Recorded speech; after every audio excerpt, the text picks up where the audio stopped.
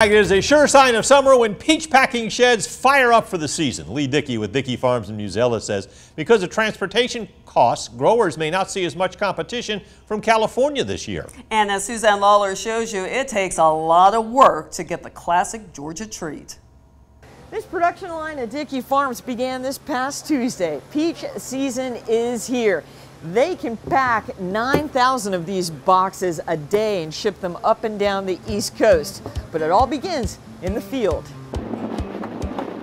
And that should be easier because you could just stop right on Mule Creek. We're starting off with our first variety, which is the Flavor Rich. In terms of picking peaches, in a lot of ways, it's more of an art than a science. I mean, each variety has certain characteristics of knowing how to pick, when to pick.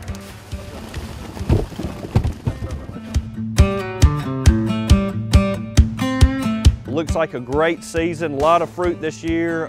Quality's looking to be fantastic. Good. In some ways, this is the best time of the season because we're still picking strawberries every day, and we've got that overlap with peach season. How fabulous did that look? Pearson Farms begins packing their peaches sometime next week.